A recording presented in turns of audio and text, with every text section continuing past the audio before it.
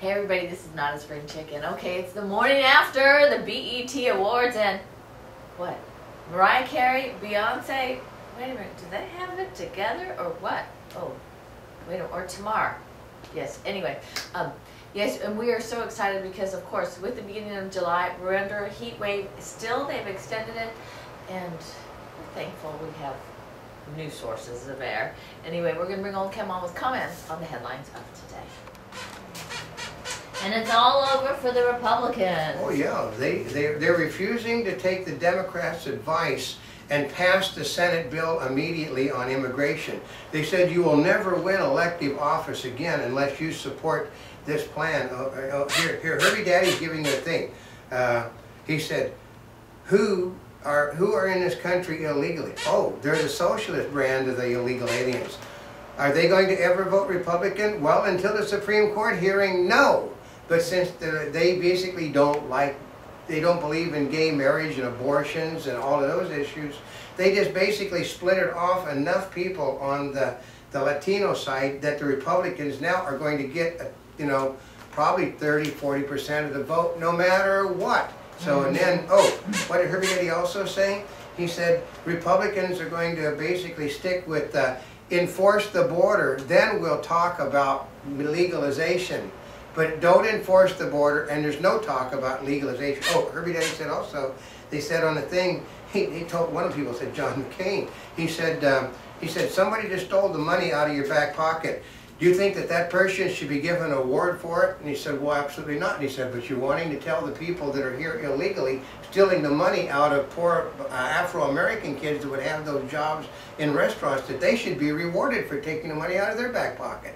He said, well, when we get them legalized, the guy said they're already here. They're not going to make any more money than they currently are, and they're going to hold exactly the same jobs they were before. There's not going to be any difference. It will not boost an economy with them already here. If the guy was making $10 yesterday, he's going to be making $9 tomorrow.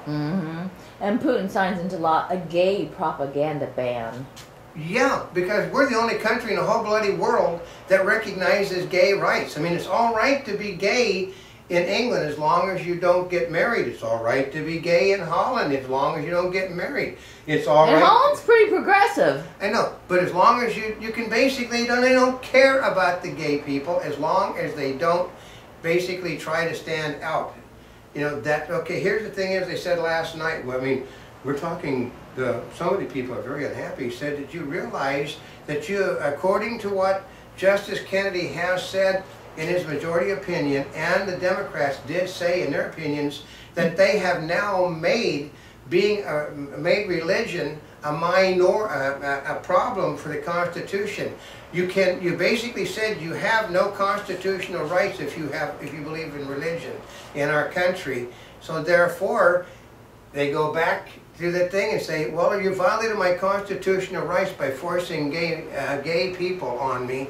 And the Constitution says, if my religion says I have the right to religious freedom, my religion does not believe in gay marriage and gay this and gay that, you basically have to give me my rights, which means you're going to have to come up with an idea of how to make this work, folks. It always was there. It's called, virtually every state that passes a gay marriage resolution has civil unions.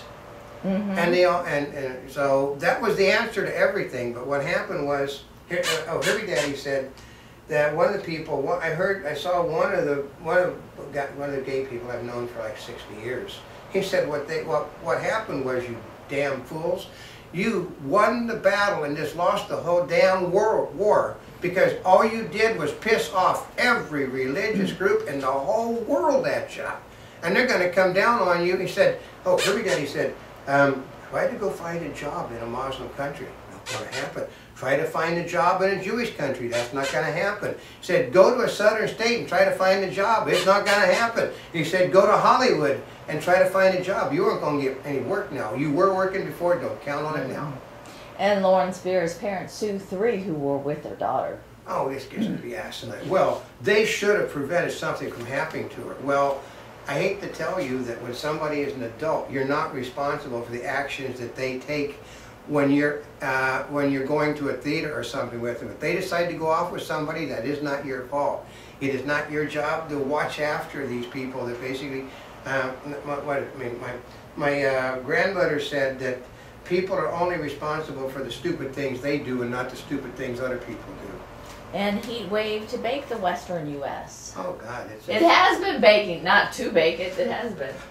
Yeah, it's basically what it means is they've extended it because of it's an El Nino problem. They've extended it into after the 4th of July now. We're supposed to die before the 4th, but because we're now getting the humidity and the thunderstorms that basically come in with El Ninos, folks. Ooh. And Anthony Weiner surges to lead in Democratic mayoral race. I know, but it's all right. Anthony Weiner only exposed himself to young women. Paula Dean basically called people the N-word, but that was in how many years ago? Yeah, and it's basically better to be a sex offender according to the law than be somebody that says something stupid. Or even to sell drugs 30 years ago. Oh God, you can basically... Or 20 years ago. The President of the United States admits to drug dealing, and it's all right. Well, he was forced into it. No, he just was doing it because he could make money off of it, and he didn't have money like other kids. So. Mm-hmm. And 19 firefighters killed and 200 homes burned in Arizona blaze. I know. These were the elite, and they let a fire get behind them. This is not the old world of. I mean, I was in a movie a long time ago with Richard Widmark and a very young Richard Boone, where they were playing smoke jumpers from Montana, and the movie opened with the fire getting behind the experienced people, and they worked out a method that wouldn't happen again. We have cell phones today, we have radios, we have all the things they didn't have in that movie, and for some reason they didn't have an escape route. And they basically... They didn't have an escape route? No, they didn't plan on running from the scene, which is basically the first thing you do when you come in is you prepare your way out. They didn't. And they got caught and the fire went over the top of them. Oh. Yeah.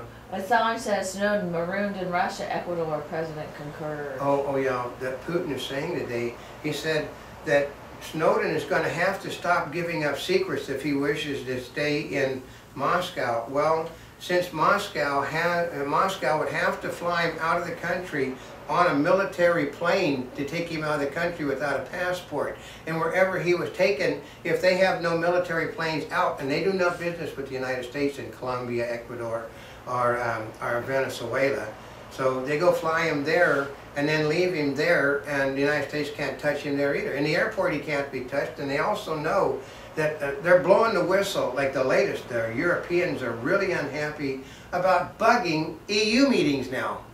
Oh. And I love this moron. He said, well, you can't, this is what it is.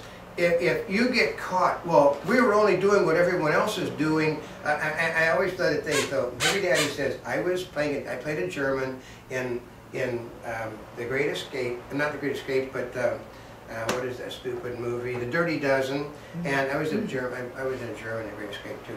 But there was a line in the movie where Charles Bronson said, I know the guy deserved what happened to him, and then Lee Marvin said simply, we both know that, but you got caught.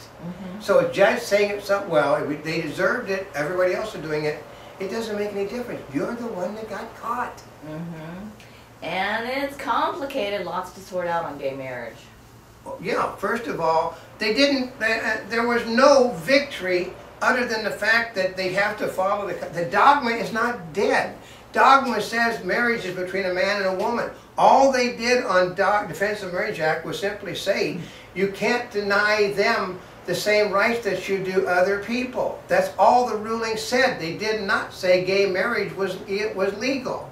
They said, the ruling was by a majority opinion that states' rights prevail over federal rights when it comes to marriage, but they did not rule on dogma other than the fact that you cannot deny someone rights of other people. If you're getting them rights in civil unions, you have to get the rights when you're otherwise. So that's all they said, and the gay people are, gay marriage is now legal. No, it's not. It's no more legal today than it was a week ago.